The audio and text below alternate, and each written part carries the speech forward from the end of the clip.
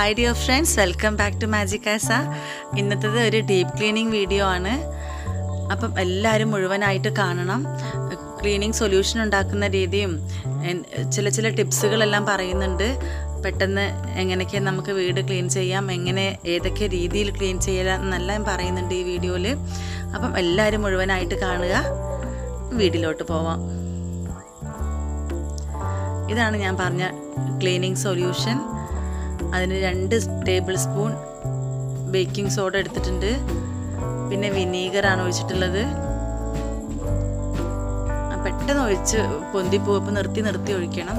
പിന്നെ ഏതെങ്കിലും ഒരു ഡിറ്റർജൻറ്റ്, സോപ്പ് പൗഡറോ, എനിക്ക് സോപ്പ് പൗഡർ കുറച്ച് അലർജി ആയതുകൊണ്ട് ഞാൻ ലെക്സ് എടുത്തിട്ടുള്ളത്. ഇത് മാത്രമേ എൻ്റെ കയ്യിന് ശരിയാവുള്ളൂ. അപ്പോൾ ഇത് 3 കൂടി മിക്സാക്കിയ സൊല്യൂഷനാണ്. പിന്നെ നമ്മൾ ആദ്യം ഡീപ്പ് ക്ലീൻ എന്ത് ക്ലീനിങ്ങിന് ഇറങ്ങുമ്പോഴും എന്തൊക്കെ സാധനങ്ങളാണ് നമുക്ക് ആവശ്യമുള്ള അതെല്ലാം ഒരുക്കി വെക്കണം. അല്ലെങ്കിൽ നമ്മൾ ചെയ്യുന്നതിൻ്റെ ഇടയിൽ കൂടെ പോകുന്നത് ഭയങ്കര ബുദ്ധിമുട്ടാവും. ബ്രഷ്, എത്ര തുണികൾ വേണം, അതെല്ലാം നമ്മൾ ആദ്യം തന്നെ കരുതി വെച്ചാൽ നല്ല ഉപകാരമായിരിക്കും.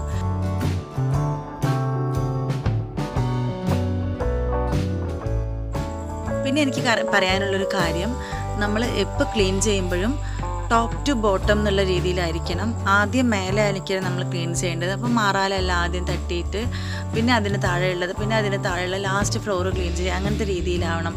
നമ്മളിപ്പോൾ വിൻഡോ എല്ലാം ക്ലീൻ ചെയ്ത് കഴിഞ്ഞോ, അല്ലെങ്കിൽ ഈ പോട്ട്സ് എല്ലാം ക്ലീൻ ചെയ്തോ, അങ്ങനെ എല്ലാം ചെയ്ത് കഴിഞ്ഞതിന് ശേഷമാണെന്നുണ്ടെങ്കിൽ അത് ഭയങ്കര പിന്നെ എല്ലാം വീണ്ടും പൊടിയാവും.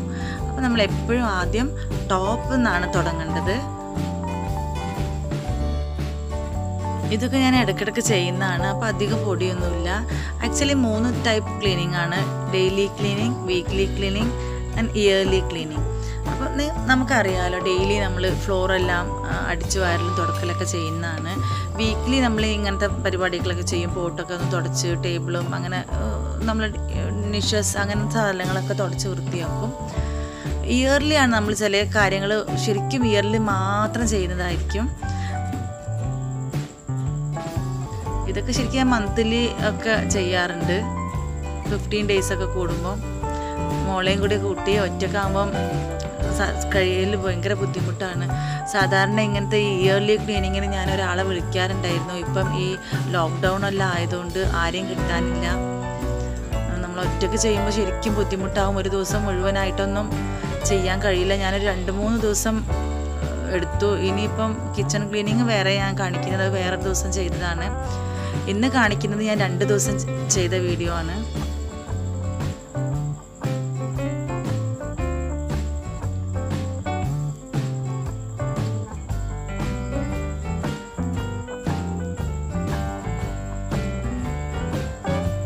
ഇങ്ങനെയുള്ള വിൻഡോ ആയാൽ നമ്മൾ വീട് പണി എടുക്കുന്നവരൊക്കെ എന്തായാലും ശ്രദ്ധിച്ചാൽ മതി. ഇങ്ങനത്തെ വിൻഡോസ് ആകുമ്പോൾ വളരെ ഈസി ആയിട്ട് നമുക്ക് ക്ലീൻ ചെയ്യാൻ കഴിയും. ഈ കമ്പിയെല്ലാം ക്ലീൻ ചെയ്യാൻ വേണ്ടിയിട്ട് ഞാൻ വെള്ളത്തിൽ ലെക്സ് ഒഴിച്ചിട്ട് ആണ് അതിൽ മുക്കി പിഴിഞ്ഞിട്ട് നന്നായി പിഴിഞ്ഞിട്ടാണ് തുടക്കുന്നത്.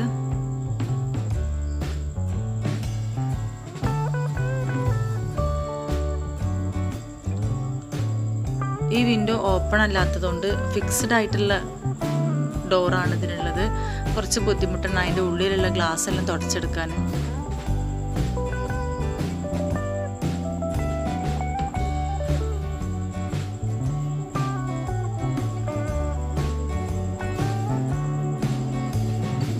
ഇതൊക്കെ ദിവസം ക്ലീൻ ചെയ്യുന്ന ഏരിയ ആണ്.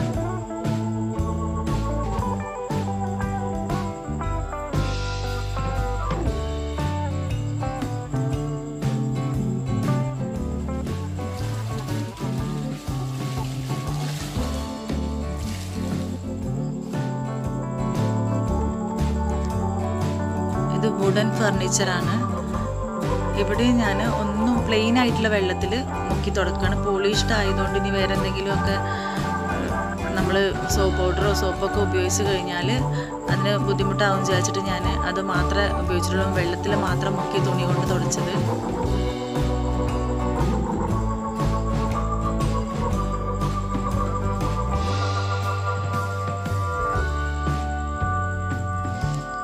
ഇങ്ങനത്തെ ഏരിയകളിലൊക്കെ വൃത്തിയാക്കാൻ വേണ്ടിയിട്ടാണ് നമ്മൾ ബ്രഷ് ഉപയോഗിക്കുന്നത്. അപ്പോൾ അതിൻ്റെ ഉള്ളിൽ നമ്മൾ കൈ കൊള്ളാത്ത സ്ഥലങ്ങളിലൊക്കെ ബ്രഷ് ഇട്ടാൽ നല്ല ഈസി ആയിട്ട് ചെയ്യാൻ കഴിയും. നന്നായി വൃത്തിയാവും ചെയ്യും.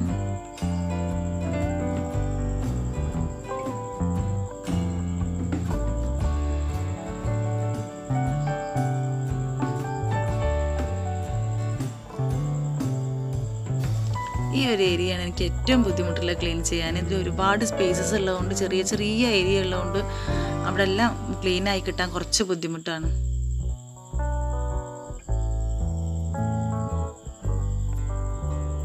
ഇതാണ് നമ്മുടെ ക്ലീനിങ് സൊല്യൂഷൻ. നിങ്ങൾ കണ്ടോളൂ. ഇപ്പോൾ സ്വിച്ച് ബോർഡിലൊക്കെ ഒരുപാട് ചളിയുള്ള സ്ഥലമാണെങ്കിലും ഇത് ഉപയോഗിച്ച് കഴുകുമ്പോൾ നന്നായിട്ട് വൃത്തിയാവുന്നുണ്ട്, നല്ല ഷൈൻ ചെയ്ത് വരും.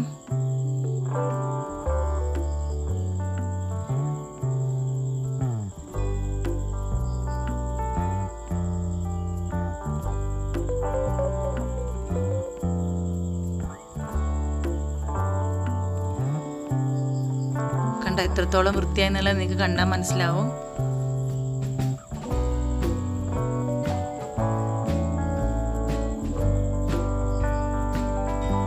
പിന്നെ ഗ്ലാസ് ഞാൻ തുടക്കാൻ ഉപയോഗിക്കുന്നത് ആദ്യം ഒന്ന് പൊടി തട്ടി കഴിഞ്ഞതിന് ശേഷം പേപ്പർ നനച്ച് തുടച്ച് കഴിഞ്ഞാൽ നല്ല വൃത്തിയായിട്ടുണ്ടാവും. ഈ ടാപ്പൊക്കെ നമുക്ക് ആ ക്ലീനിങ് സൊല്യൂഷൻ വെച്ച് ബ്രഷ് ചെയ്തെടുക്കാം. ബേസിനും അതുപോലെ തന്നെ അത് വെച്ച് ഉപയോഗിച്ച് നല്ല തിളങ്ങി ഇരിക്കും.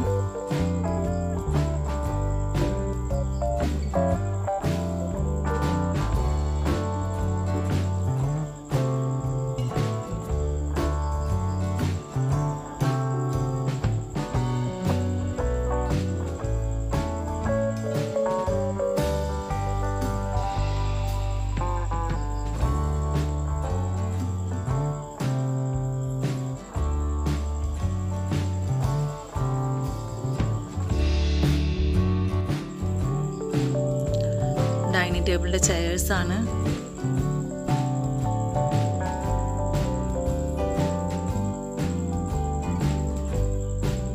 ഇതിന് പ്ലെയിൻ വാട്ടറിൽ തുണി നനച്ച് പിഴിഞ്ഞതാണ്. ഇതൊക്കെ ജസ്റ്റ് പൊടിയേ ഉണ്ടാവുള്ളൂ, ചളി ഉണ്ടാവില്ല. ഇത് ടേബിൾ മാറ്റെല്ലാണ്.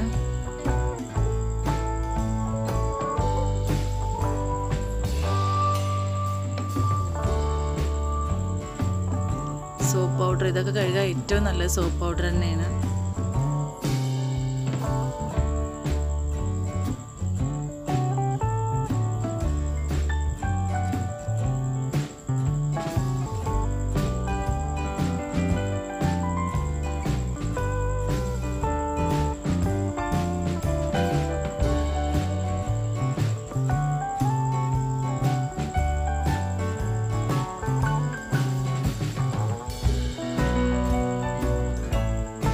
ബ്രഷ് ഇട്ട് കഴുകാൻ നമുക്ക്.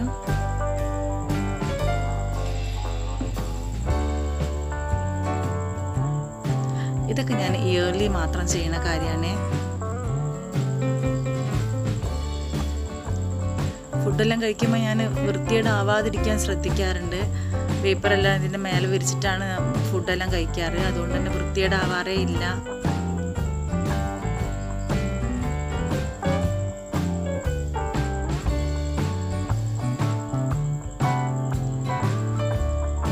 ഹോളും സിറ്റിംഗ് റൂമെല്ലാം കഴിഞ്ഞ് ഞങ്ങൾ മോളുടെ റൂമൊക്കെ വന്നത്. അവിടുത്തെ ഒരുപാട് ബുക്സ് ഉണ്ട്, അതിലെല്ലാം നിറയെ പൊടി ഉണ്ടാവും. എപ്പോഴും ക്ലീൻ ചെയ്യണം.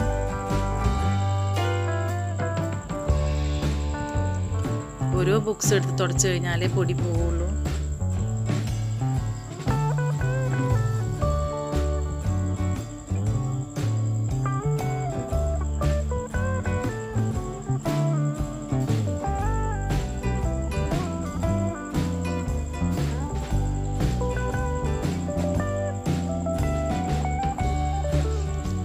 ആവശ്യമില്ലാത്ത സാധനങ്ങളൊക്കെ കളയുന്നത് നല്ലതാണ്.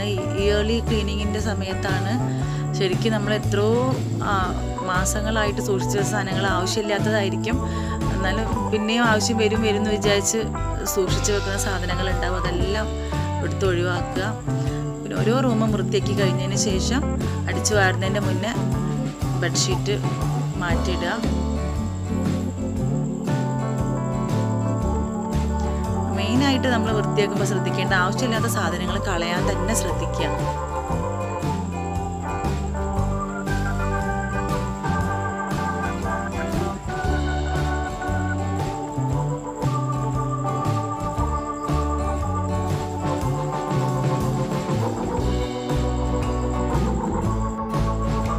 എല്ലാം ക്ലീൻ ചെയ്യുന്നത് വെള്ളത്തിൽ ലെഗ്സ് ഒഴിച്ചിട്ടുള്ള വെള്ളത്തിലാണ്.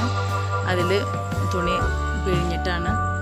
പെയിൻറ്റ് ഉള്ളതായതുകൊണ്ട് അത്ര പോളിഷ്ഡൊന്നും അല്ലാത്തതുകൊണ്ട് നമുക്ക് എന്തെങ്കിലും ഡിറ്റർജൻറ്റ് യൂസ് ചെയ്താലും കുഴപ്പമൊന്നുമില്ല.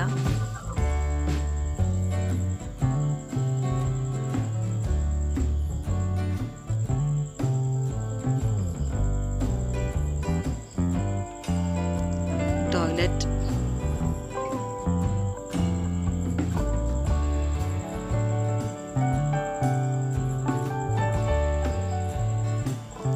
ഇവിടെല്ലാം നമ്മൾ ക്ലീനിങ് സൊല്യൂഷൻ ഉപയോഗിച്ചിട്ട് തന്നെ ചെയ്യുന്നത്.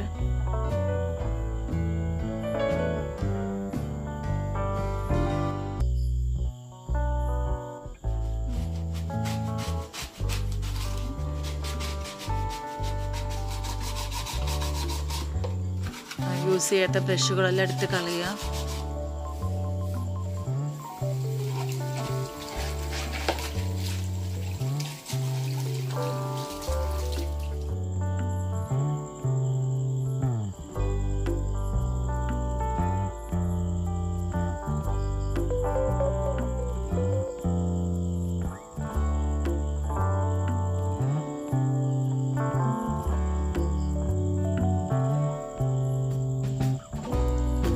പിന്നെ ഇങ്ങനത്തെ കട്ടിലൊക്കെ ആകുമ്പോൾ കുറച്ച് ബുദ്ധിമുട്ടുണ്ടാവും. അതിന് ഒരുപാട് അഴികളൊക്കെ ഉള്ളതുകൊണ്ട്. പക്ഷെ വല്ലപ്പോഴെങ്കിലും നമ്മളിങ്ങനെയൊക്കെ ക്ലീൻ ചെയ്യണം.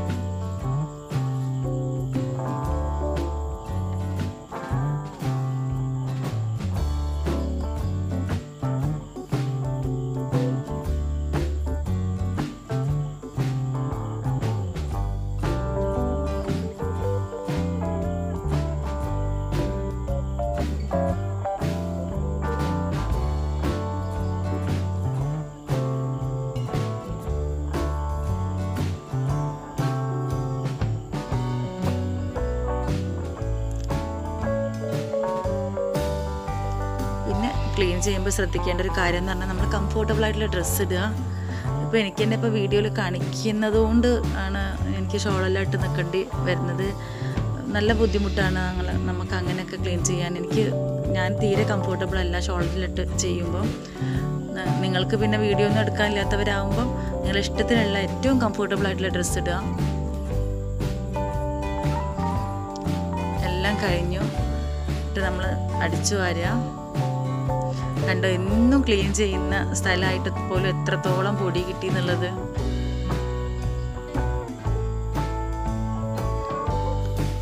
അപ്പം വല്ലപ്പോഴെങ്കിലും നമ്മളിങ്ങനെയൊക്കെ ചെയ്ത് നോക്കണം.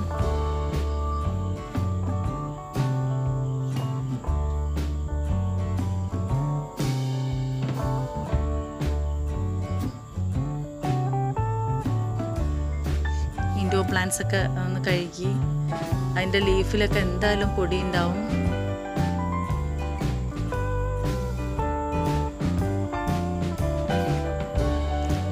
തുടച്ചെടുക്കാൻ കുറച്ച് ബുദ്ധിമുട്ടാണ്. അപ്പോൾ ടോയ്ലറ്റിലോ പുറത്തോ കൊണ്ടുപോയി ഇങ്ങനെ കഴുകിയാൽ മതി, പെട്ടെന്ന് വൃത്തിയായി കിട്ടും. ചിലരെല്ലാം തുടക്കുന്ന കണ്ട് ഓരോ ലീഫും അത് കുറച്ച് ടൈം എടുക്കുന്ന പരിപാടിയാണ്.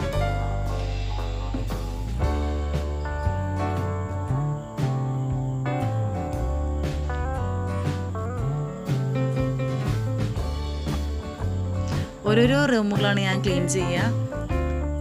ഓരോ റൂമും കഴിഞ്ഞ് അടുത്ത റൂമിലേക്ക് പോവും. ഇതിപ്പോൾ ഞങ്ങളുടെ റൂമാണ്. ഇങ്ങനെ കബോർഡിൻ്റെ സൈഡിലൊക്കെയാണ് നല്ല പൊടി ഉണ്ടാവുക. അപ്പോൾ അതെല്ലാം നീക്കിയിട്ട് ചെയ്യണം.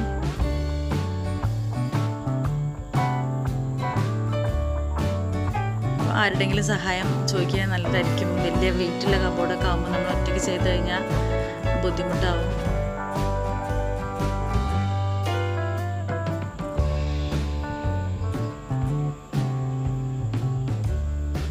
എനിക്ക് ഒരുപാട് ഇഷ്ടമാണ് ഇങ്ങനത്തെ വാൾ പിക്ചേഴ്സ്. നേരത്തെ പറഞ്ഞ പോലെ എപ്പോഴും നമ്മൾ പോളിഷ്ഡ് ആയിട്ടുള്ള വുഡൻ കബോർഡ്സും ഒക്കെ തുടക്കുമ്പോൾ ഡിറ്റർജൻ്റ് ഒന്നും യൂസ് ചെയ്യാത്തായിരിക്കും നല്ലത്. പക്ഷെ ഡ്രൈ ആയിട്ടുള്ള തുണി കൊണ്ട് തുടച്ചു കഴിഞ്ഞാൽ വൃത്തിയാവില്ല. അപ്പോൾ നല്ലോണം മുറുക്കി പിഴിഞ്ഞിട്ട് അധികം വെള്ളത്തിൻ്റെ കണ്ടൻറ്റ് ഇല്ലാത്ത തുണി കൊണ്ട് തുടക്കണം.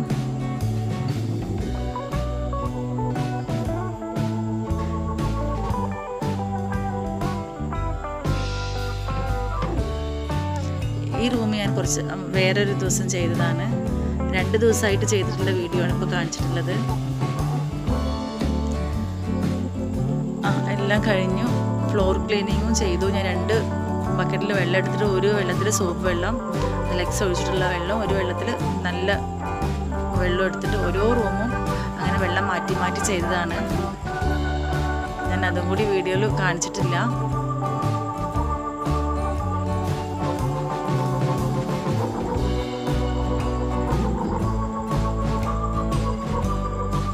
നമ്മൾ എടുത്ത സാധനങ്ങളെല്ലാം അതുപോലെ തിരിച്ചു വെക്കലും ഒരു ജോലി തന്നെയാണ് ശരിക്കും പറഞ്ഞാൽ.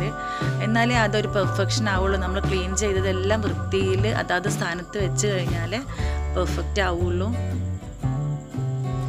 നിങ്ങൾക്ക് വേണമെങ്കിൽ ഓരോ പ്രാവശ്യം നമുക്ക് മാറ്റി മാറ്റി സാധനങ്ങൾ വെക്കാം. എന്നിരുന്നത് കുറച്ച് ഇനി ഒരു ക്ലീനിങ് കഴിയുമ്പോൾ വേറൊരു സ്ഥലത്ത് വെക്കാം, ഒരു ഡിഫറൻസ് ഫീൽ ചെയ്യും.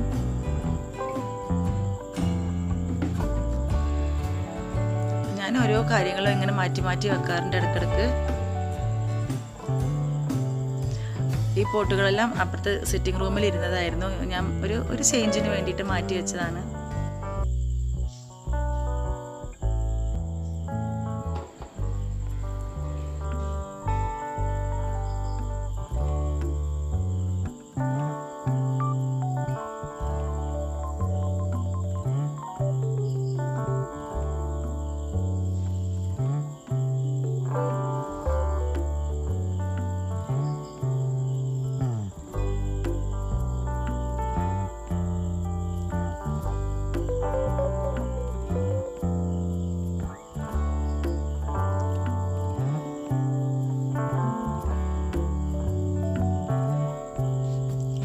ഇത് ഡൈനിങ് ടേബിളിൻ്റെ സെൻറ്ററിൽ ഇങ്ങനെയോ അല്ലെങ്കിൽ ക്രോസ് ആയിട്ടൊക്കെ വിരിക്കാം.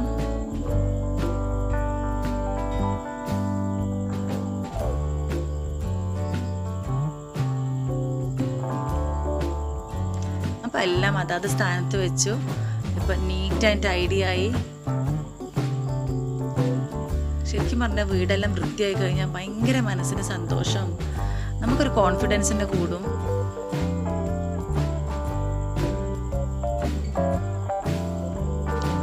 ഞാനിങ്ങനെ വീടെല്ലാം ഒരുക്കി കഴിഞ്ഞാൽ അത് ശരിക്കും എൻജോയ് ചെയ്യും. അതിങ്ങനെ ഒരുപാട് പ്രാവശ്യം നോക്കിയിട്ടും ഓരോ സൈഡിലൂടെ നോക്കിയിട്ടൊക്കെ എൻജോയ് ചെയ്യുന്നൊരു സ്വഭാവമാണ് എനിക്ക്.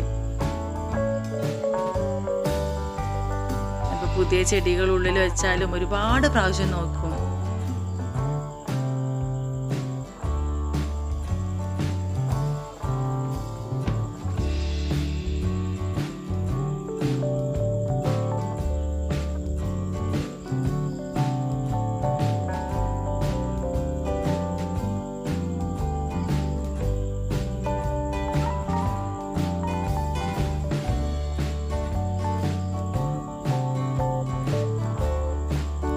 ഈ ഡീപ്പ് ക്ലീനിങ്ങിൻ്റെ ഒരു പ്രത്യേകത എന്ന് പറഞ്ഞാൽ ഓരോ മുക്കും മൂലയും വൃത്തിയായിട്ടുണ്ടാവും. നമ്മുടെ വീട്ടിലൊരു പൊടി പോലും കണ്ടെത്താൻ കഴിയില്ല, അതുപോലെ വൃത്തിയാക്കും.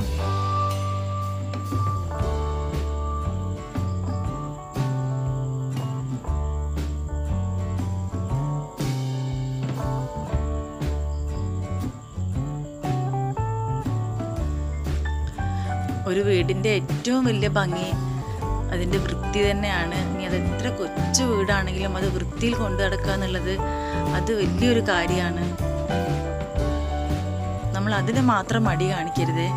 വീട് വൃത്തി ഉണ്ടായി കഴിഞ്ഞാൽ തന്നെ നമുക്ക് വീട്ടിൽ സന്തോഷം ഉണ്ടാവുള്ളൂ. നമ്മളെ കുട്ടികളെല്ലാം നമ്മളെ കണ്ടു പഠിക്കണം.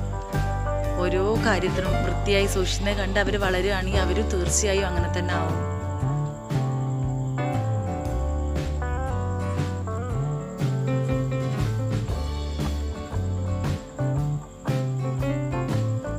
കുറച്ച് ഇൻഡോർ പ്ലാന്റ്സ് ഒക്കെ അധികം വെച്ചു.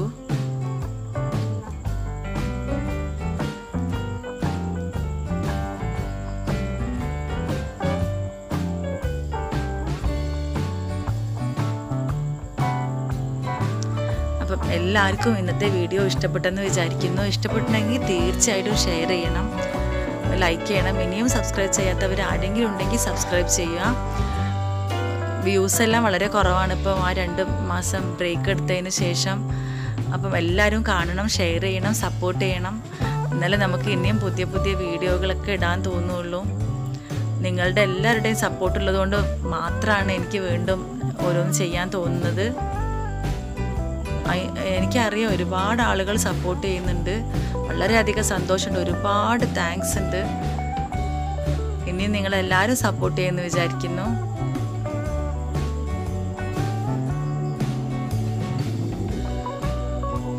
അപ്പം ഇനിയും കാണുന്നത് വരെ bye bye. Thanks for watching.